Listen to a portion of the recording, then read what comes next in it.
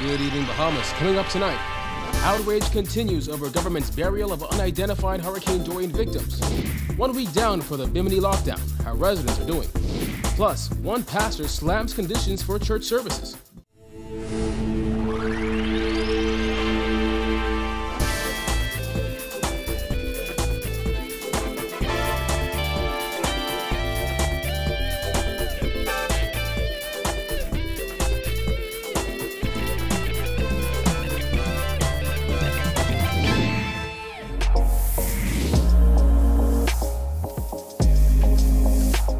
Our news is brought to you by Alive. Welcome to Our News and thank you for joining us. I'm Kyle Joaquin. Days after emotions ran high during the burial of 55 Hurricane Dorian victims, Member of Parliament for Central and South Abaco, James Albury, has asked Prime Minister Dr. Hubert Minnis to launch an inquiry into the process and its timeliness. However, some critics say that request is too little too late. Berthany McDermott has more. Some Abaco residents are up in arms over a letter penned by Central and South Abaco MP James Albury to the Prime Minister following the burial of 55 Hurricane Dorian victims on Friday.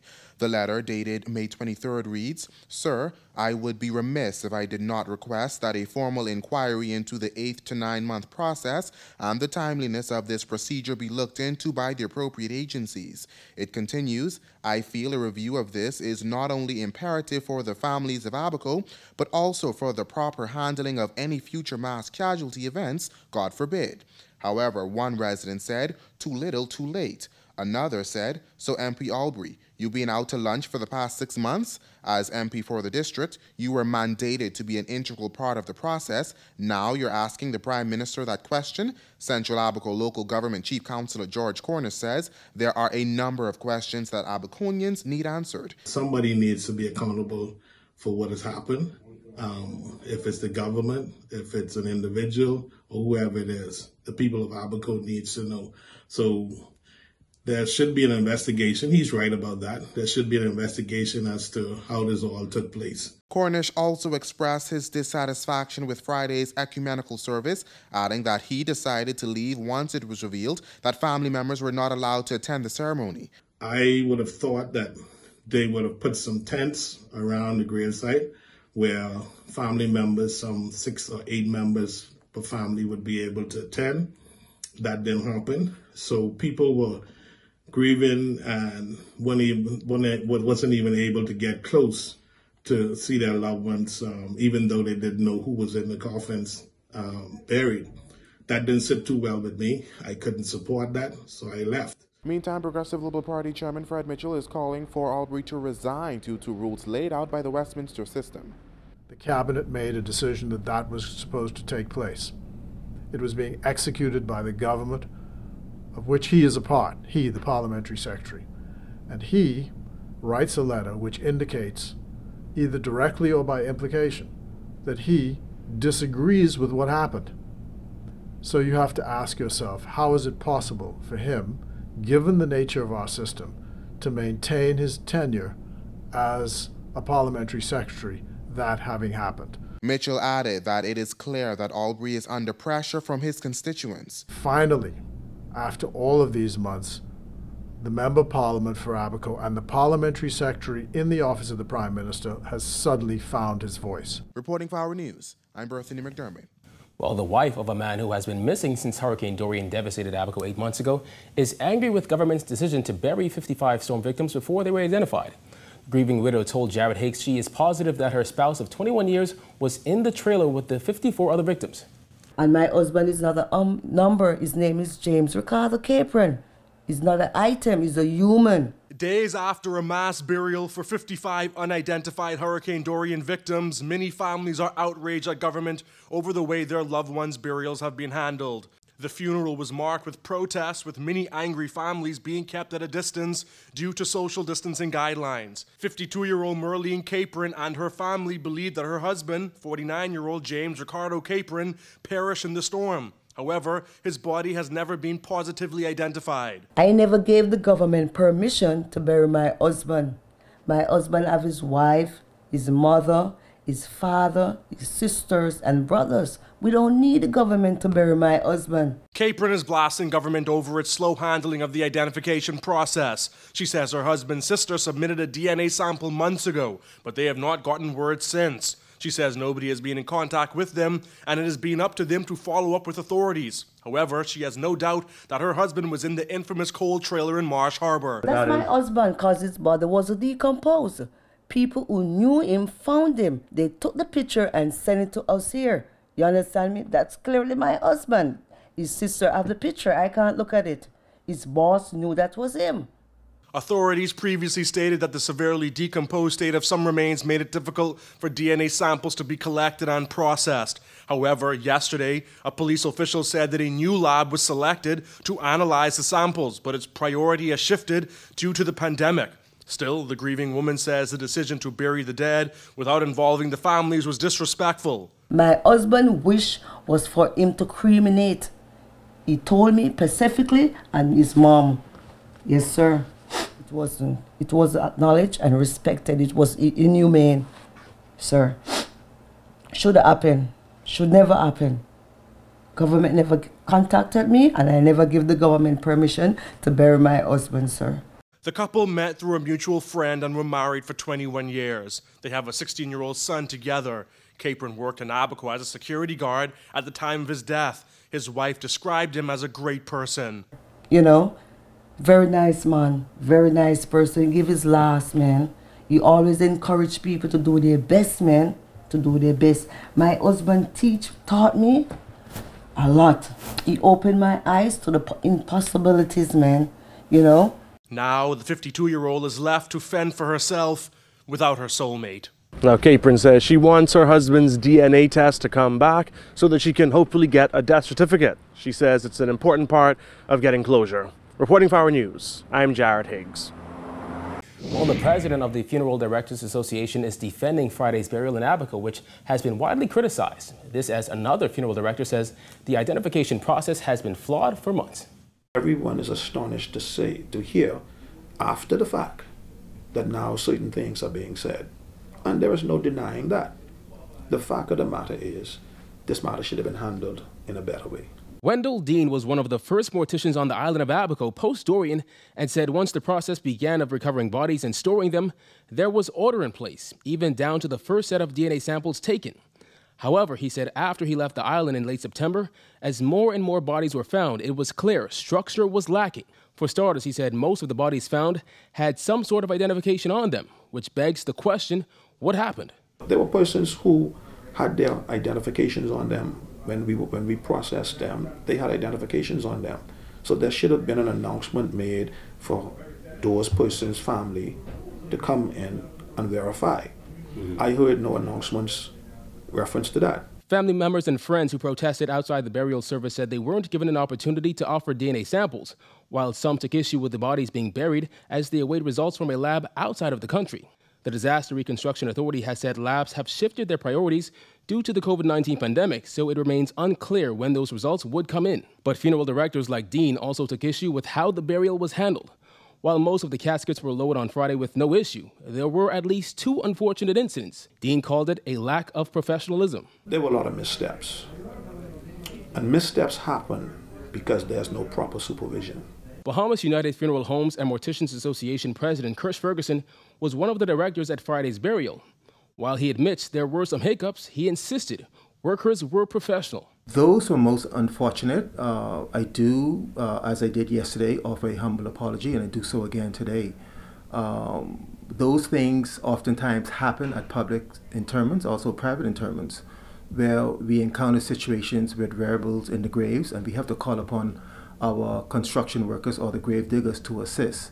What was captured on camera was one of those instances where personnel who were called upon to render assistance based on the challenges we face with the grave did come forward. However, in their lowering the casket, one of the ends went down sooner than the other. The ordeal has sparked outrage on social media, with many calling it a lack of respect for the deceased and their families. However, Ferguson insists the dignity of the deceased was always taken into consideration, right down to casket selection.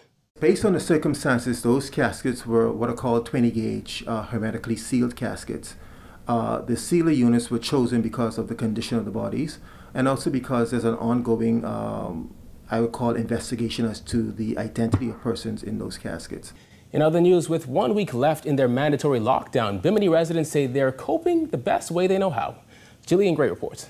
It's been 1 week since Bimini residents have been on full lockdown. While some say they've found ways to pass the time, others are just eager to get back to work. Well, the kids are still attending virtual school.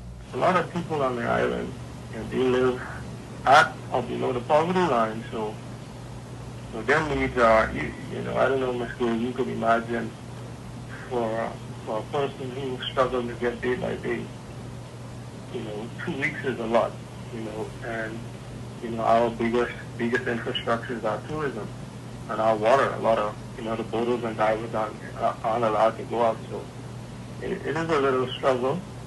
The mandatory 2-week lockdown is in response to the 13 confirmed cases on that island. Bimini resident Joman Jones said they haven't had tourists since March, which makes it difficult for the tourist destination. With the start of hurricane season just days away, he said residents need to prepare, adding the possibility of a 14-day lockdown extension will not sit well with many. I don't think it's needed. Our clinic has not been overrun.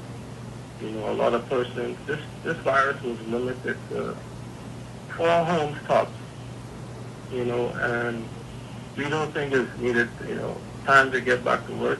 Jones added that in a matter of days, many ran out of food. Sherelle Saunders, who volunteers with a local group on the island, said she and others have had to make multiple runs for people who need food and water. There were at least 50 homes in need, and by the week's end, there were hundreds they had to assist. Hot meals, propane gas, and toiletries were also in great demand. We are restocking the pantry as we speak, and we also have a NASA boat, Captain Emmett, as well as the Sea Corps, will be in this week with more items to put into the pantry.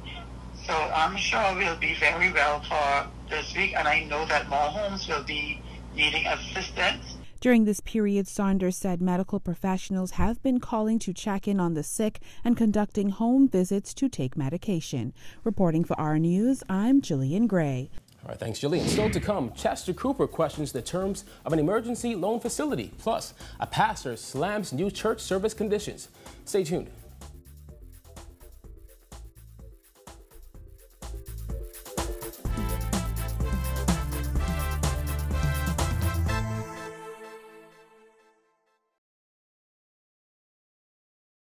COVID-19 is an infectious disease caused by a new coronavirus introduced to humans for the first time. It is spread from person to person, mainly through the droplets produced when an infected person speaks, coughs, or sneezes. These droplets can land in the mouths or noses of people who are nearby. These droplets are too heavy to travel far in the air. They only travel approximately 1 meter and quickly settle on surfaces. This is the reason person-to-person spread is happening mainly between close contacts. The exact time that the virus can survive on surfaces is not yet known. So it is wise to clean surfaces regularly, particularly in the vicinity of people infected with COVID-19. Hands touch many surfaces, which can be contaminated with the virus. You should therefore avoid touching your eyes, nose, or mouth, since contaminated hands can transfer the virus from the surface to yourself. When coughing or sneezing, cover your mouth and nose with the bend of your elbow or use a disposable tissue. If a tissue is used, discard it immediately into a closed bin. The most effective way to prevent the spread of the new coronavirus is to clean your hands frequently with an alcohol-based hand rub or soap and water. This will eliminate the virus if it is on your hands. Stay healthy and prevent the spread of COVID-19.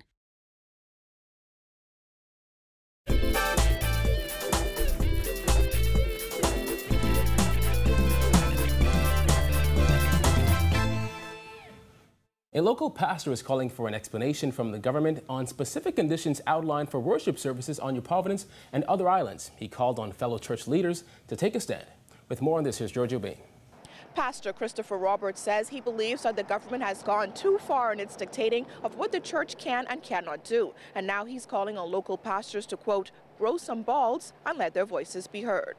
In this modern day Bahamas, I'll be damned if I'm going to sit by and allow the government to walk in and tell the church what it's going to do and I be quiet. I might be a loner, but I will be alone. But my voice will be heard and say that this is not right and it cannot happen. One day after churches across the island held drive-up services in accordance with the new conditions outlined by the Prime Minister on Friday, Pastor Roberts is questioning the restrictions that remain in place and calling on the Prime Minister to explain the rationale behind them. 1 hour is given to the church for worship, but the bar room and those other places are open from 8 o'clock in the morning till 5 in the evening. There is no restriction that you could only serve your stuff for an hour. But the church, which is an essential service in this country, whether we want to, as a matter of fact, it's an essential service in the world. What is the scientific that you keep saying? What is the scientific reason why these particular measures would have been brought into place? In a statement on social media, Roberts said the government is attempting to give permission in areas that reach beyond its authority. He added that Friday's announcement leads him to believe that the government is losing respect for church leaders. A few weeks ago, the Christian Council submitted to the government a proposal for the reopening of church. I was advised that to date, the government has yet to respond to the Christian Council on that proposal. The first thing they heard was what was sent on Friday. So in other words, if I am to read that, I am to read that the government is saying to the Christian Council, man, the hell with y'all, I on y'all run. Let me tell you all what we're going to do. Roberts called on pastors, regardless of their political affiliation, to speak up in the face of what he termed a direct insult to the Christian church. Roberts implored church leaders to grow some balls and let their voices be heard. This is our religious responsibility. This is our Christian conviction. And if we're not prepared to stand up for it, if we're not prepared to fight for it, if we're not prepared to die for it, if we're not prepared to lose our jobs for it, if we're not prepared to lose our concessions and our subventions for it, then we might as well leave the pulpit. Reporting for our News, I'm Georgie O'Bain. Progressive Liberal Party Deputy Leader Chester Cooper is questioning the government's application for a $252 million financing facility from the International Monetary Fund. Finance Minister Peter Turnquest confirmed that the loan facility will be used to support Hurricane Dorian and COVID-19 programs for the rest of the fiscal year. Cooper said it raises several questions and insisted the public must be assured that no implicit or explicit conditions exist. IMF borrowing obviously comes with much concern from the public. The interest rate is very low. They say it's no strings attached. And we know that we have a scenario where public confidence is low in this government. So the public will want to see the details of the term sheet and the loans agreement.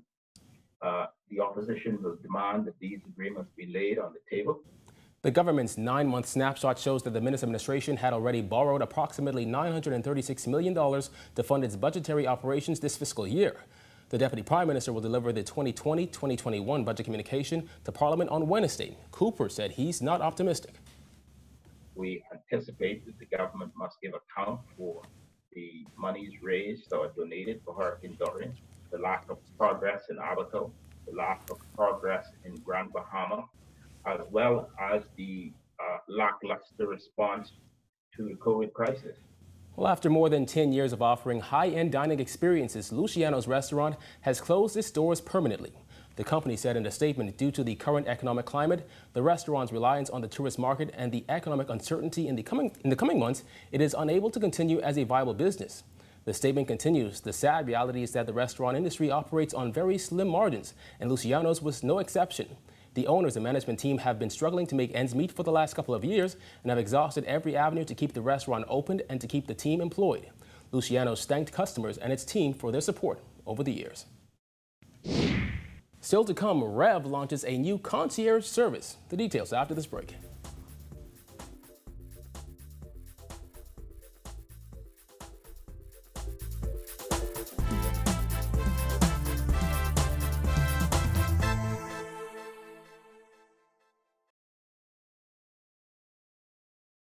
COVID-19 is an infectious disease caused by a new coronavirus introduced to humans for the first time. It is spread from person to person, mainly through the droplets produced when an infected person speaks, coughs, or sneezes. These droplets can land in the mouths or noses of people who are nearby. These droplets are too heavy to travel far in the air.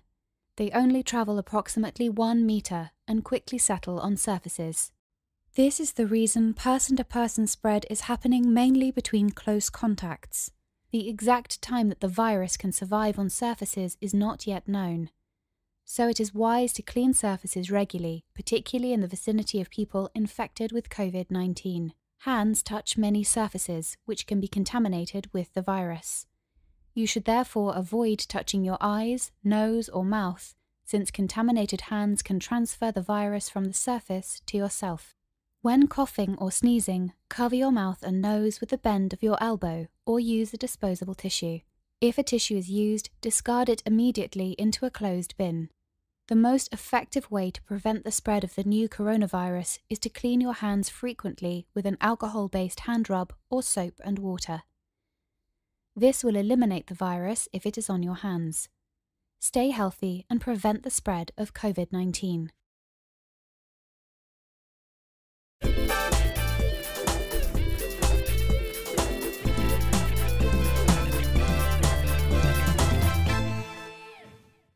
You're watching Our News. Welcome back. In response to the COVID-19 pandemic, which has forced companies to change the way they do business, REV has launched concierge services at its headquarters. Head of Residential Sales and Loyalty, Rory Major, says REV Concierge makes the customer experience easier and more convenient. Customers are able to upgrade their services to Trio with very minimal contact thanks to the new curbside service. They don't have to come out their car.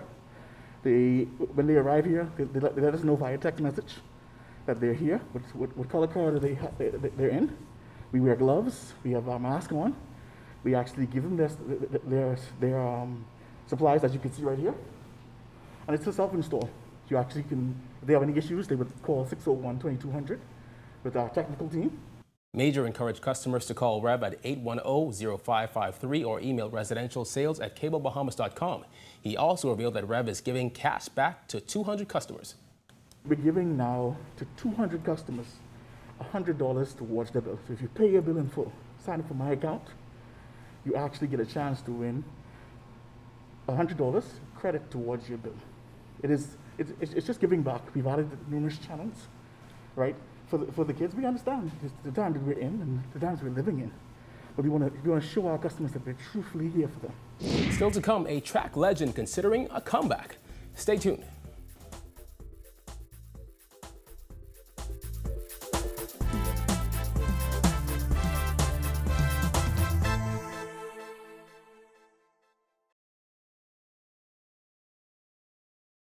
COVID-19 is an infectious disease caused by a new coronavirus introduced to humans for the first time. It is spread from person to person, mainly through the droplets produced when an infected person speaks, coughs, or sneezes. These droplets can land in the mouths or noses of people who are nearby. These droplets are too heavy to travel far in the air. They only travel approximately 1 meter and quickly settle on surfaces. This is the reason person-to-person spread is happening mainly between close contacts. The exact time that the virus can survive on surfaces is not yet known.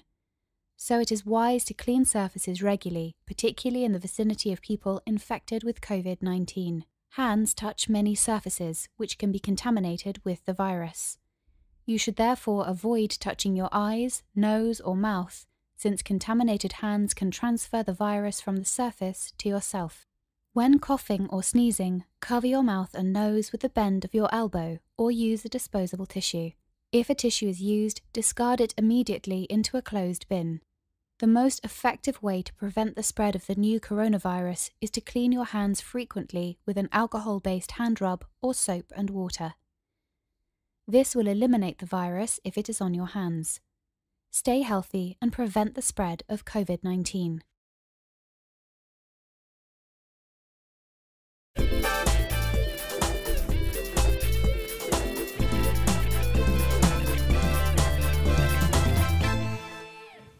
Finally in news tonight, a local track legend talks balancing coaching and a potential return to competition. Marcellus Hall reports. Well, the postponement of the 2020 Olympic Games has had a different effect on different athletes. For the younger ones, it's just another year to wait, with a lot of time on their agenda. Meanwhile, for the older athletes who are on their last hurrahs, this could have a very different type of effect. We caught up with one of those older athletes, Chris Brown, who's thinking about making a comeback, and had a conversation about this and more. It's a huge adjustment, just being able to balance so many different things and, having to shut everything down so fast and so abrupt. For me, training and also coaching at the same time, it was kind of a wake-up call for the body to say, hey, you've been going for this long, and now having to experience something new and having to shut that down, it's like I don't know how to explain it, but it's different, For you, that's got to be huge, because especially this year with the Olympics now being pushed back another year, is that good or is that bad for you?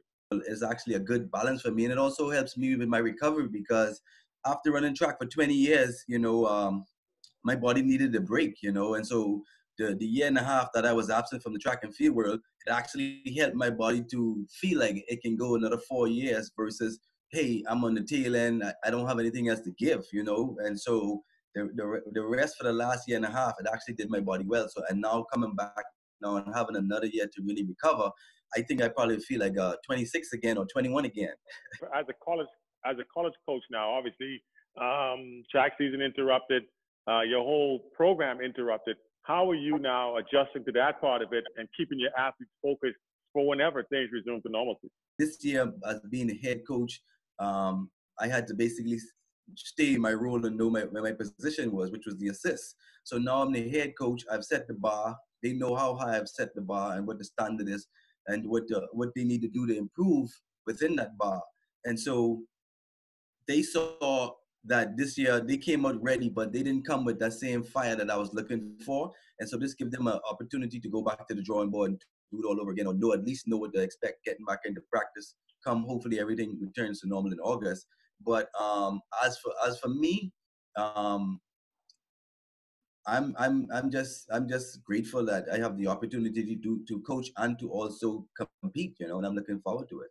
And of course, we'll keep an eye on Chris on both his coaching side and of course his athletic side in the near future.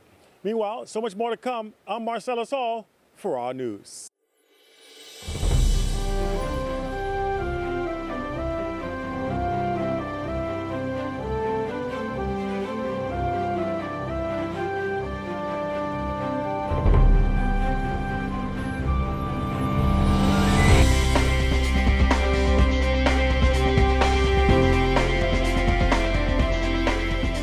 Weather update is brought to you by Generali.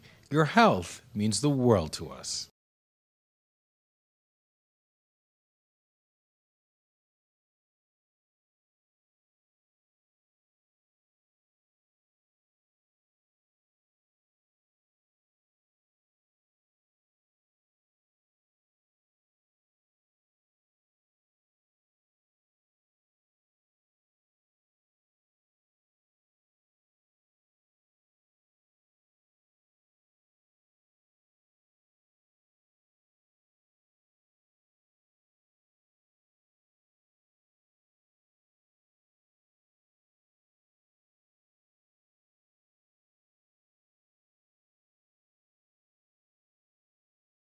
Thank you for joining us for Our News tonight. On behalf of the entire team, I'm Kyle Joaquin.